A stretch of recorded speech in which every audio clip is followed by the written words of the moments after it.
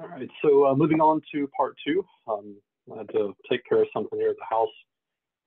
So let's see, this week's deals. So those of you that are gamblers, whether it be at a casino, whether it be on a cruise ship, etc., you are probably going to get some offers. And just like I was talking about in part one, that actually paid for the hotel in Las Vegas. In addition to that, I had to push them a little bit, and I'll get into that here in a second. But there was a tier match offer, and I didn't get a chance right here for the episode.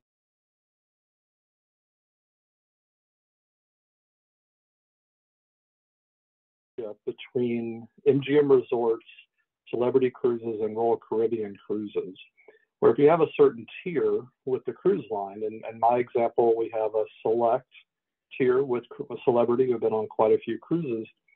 What MGM does there is they match you over to their gold status. And in 2023, what MGM did with their gold status is one of the key things, well, two key things, is they waived resort fees. So if you've ever been to Las Vegas, sometimes you'll get a deal on a hotel room in Las Vegas, but then they're going to tack on a resort fee. Some of those are getting up into the $40s and $50 a night. So as I mentioned in part one there, we got a free, well, actually, okay, let me technically, one of the nights was like $39.50, and then some local tax on that. But for 4 nights in Vegas, no resort fees.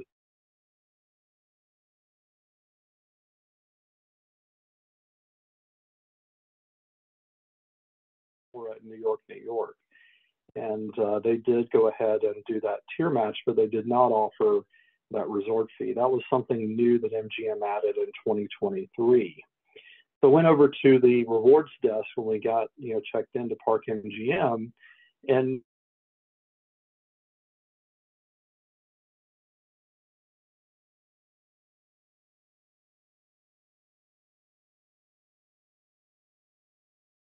so, like, well, that's kind of odd. I gave it a day. I think it went back, was it the next day or later, the same day. It was a different lady. I asked, had all the documentation from the stuff at Celebrity. And I said, well, we're not doing tier matches.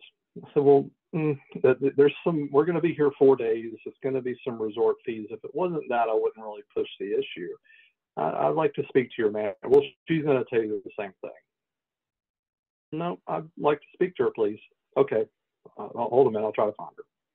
So she went over there, stood there for a minute. They were talking, and she came back and she goes, well, she's going to do it for you. So if you are nice, the little Southern gentleman that I am, and a little persistent, and again, I told her, I said the biggest reason was for what you said in writing, and honestly, if they wouldn't have done it, I would have fought the credit card charge when we got home, and they can pay the fees related with that. So I was a little bit peeved about it, but in the end, they did what I wanted them to do. So read the fine prints if you want to be picky about it, and go from there. But so that tier match, I don't know I'm going to have an opportunity to take advantage of it again this month. They technically expired out again, but I'll be curious to go back out there and make sure. Now there is a related story. So MGM and Marriott, so MGM Resorts and the huge Marriott property, a hotel or hotelier, I think I'm saying that right. They have a partnership that is pending. I think it was supposed to happen in 2023, but a number of months ago, you might remember that the hackers got Vegas, both MGM and Caesars. And it looks like that got Marriott a little bit scared. And the partnership was pushed off into this year. So maybe that was also part of why they were trying to do it. And I guess also the tier match, I guess when they look at it, a lot of people coming by, because when they do the tier matches out in Vegas, I've seen this a couple of times, they have a whole binder of all the program details. And I guess it's a little bit of extra work for them, I guess. And so I guess they were looking at it, well, the tier matches are only going to go through the end of January. Why really fool with it now, when you could come back or whatever. But, it is what it is. So we got that. So again, we'll see what that has. So I'll also see, going back to the Marriott partnership, I'm platinum with them now. I don't know what they're going to do. I think I'm lifetime gold with Marriott. So we'll see where all of these gold, silvers, everything, plays out, and status matches and, what kind of offers that brings. Other offers. So I am still getting casino offers from Carnival, Princess, and Celebrity. There were a few more rich offers coming in from Celebrity. They do have a couple more sailings where they were offering that free interior cabin. That's the one that prompted me to go on the cruise for my birthday. But the one that jumped out at me recently, and you've got the link over at my Great Offer, the Facebook page. It was a Carnival Family Feud game that honestly Dad and Stepmom would probably enjoy, but Carnival did not give me as good a deal as Celebrity did. So, Family Feud is not quite the game show that you would find on a Celebrity cruise ship, if you know the difference between the type of demographics there, but it would be fun, for a dad and stepmom to see there. But maybe on a future cruise, we'll see how this one goes first. I'm also not taking them on a long one. It's just that short 4-nighter, just to make sure they like it, and we go from there. Other deals and offers out there: Chase, American Express. There are all kinds of offers. Air Canada, ITA Air. I even took advantage of one from JetBlue last year. There are hotel offers. So, if you've got a trip in the works, it may not hurt to go out and see what kind of offers are out there, even for entertainment. So I do have an Amex Platinum card that pays for most of the Sirius XM and some of the Disney membership every month that we have. Over on the Chase side, there have been some interesting offers for cell phone plans. Even the Mint service that I have right now was pretty heavily discounted because of an Amex offer. So, these things can really save you some money if you want to go out and a kind of extreme coupon there. Also, this week, there was a winter travel offer, I think, for stuff booked through about March or so. If you have existing things that are booked, airline tickets you did not book, the basic economy, those are changeable. And I was able to get about $100 and some odd back as a future credit with JetBlue on the same exact flights for me, Dad, and Stepmom to get down to Fort Lauderdale in March for the cruise. Be sure to check those out and pocket those savings when you can. And definitely don't leave the any extra miles on the table and save that money there. All right, so the upgrade fund. As I always say, pay your bills before you help me pay mine, but we do have the Patreon link. I did put a little coffee pint glass out there, and even the t-shirt that I'm wearing is available for purchase if you want some merch out there. And over the past couple of days, I'm actually going to dinner with a couple of guys here from Radio Tucker. Tomorrow evening, I'm going to pitch an idea to possibly franchise Radio Tucker into a new idea. We'll see what happens with this, but I was talking with a friend, and something new for Atlanta that I don't know if anybody else is quite doing this yet. So stay tuned, literally, for that, and we'll see if that actually works out. And lastly, the feedback. Always welcome and love chatting about the previous episodes and going back and making sure. I love to make the show interactive and so forth. You can comment here. You can reach out directly. You've got my email address, robert@peachnews.co.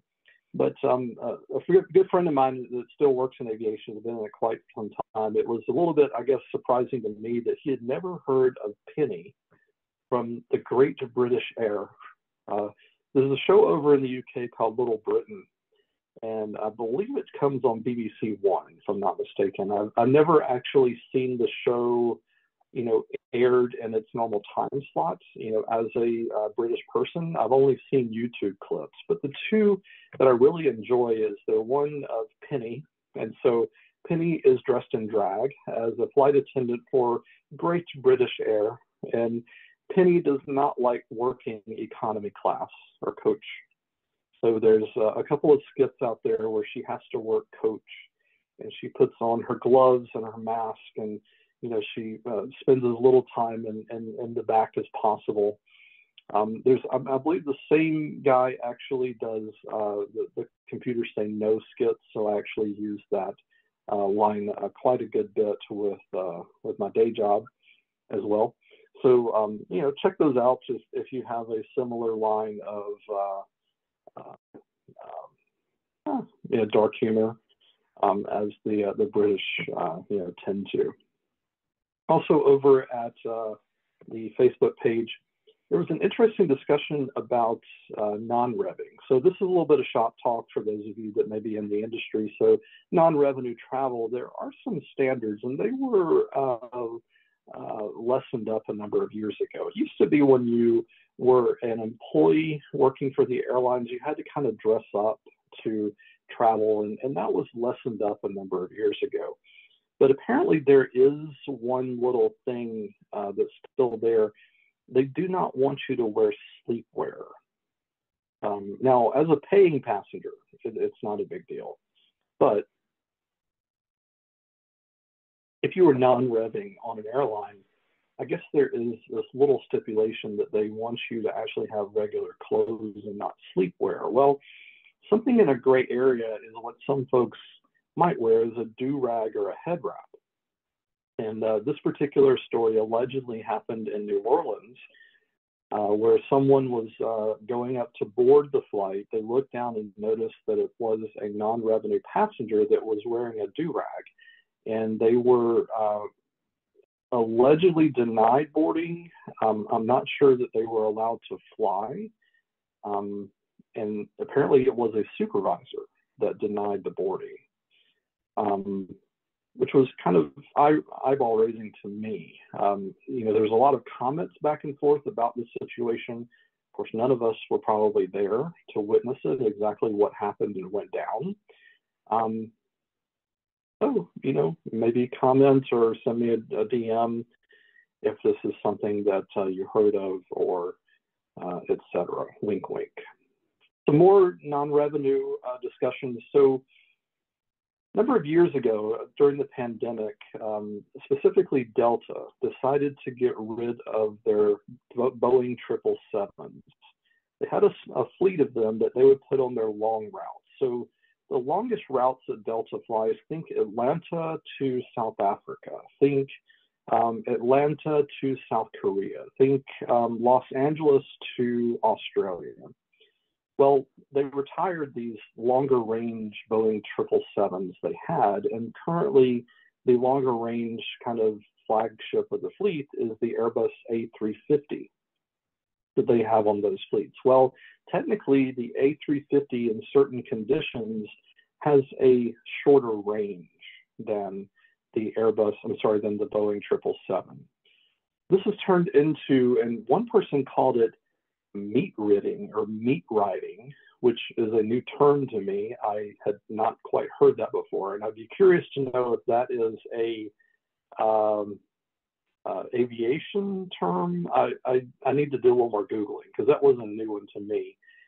And literally someone continued to complain in this group about the Airbuses because, well, let me clarify a little more. So what'll happen in this situation? Let's say that an Airbus on a route that they're not going to just simply cancel the flight. What they have to do then is take weight off of the flight. It could be also that there is more cargo on the plane, and revenue cargo is making the plane go, and these non-revenue passengers are having to not or being denied boarding so that the plane can make the route and get to the destination. So these non-revenue passengers are getting bumped off the flight to take another flight later. And some of them, in some of these cases, they are going over to United and doing a Z fare in order to, on a Boeing plane that can make a similar route. And so again, this meat riding or what have you is interesting to me as an aviation geek, to watch and kind of sit back and eat some popcorn as employees kind of talk about each other. Again, if this is something you're interested in, I'll be glad to talk more one-on-one with you, or even explain more if this is something that you want to chat more about. Otherwise, just keep scrolling. Well, actually, something that was a little more, I guess, run of the house, have you? American Airlines, and I believe this lady actually worked for a feeder carrier, which actually came up earlier in the discussion, because allegedly American may be trying to bring all of the carriers together. We shall see. But there was, I'll call her a spicy flight attendant. She was going on social media and saying, for example, you could bribe your way into first class with money.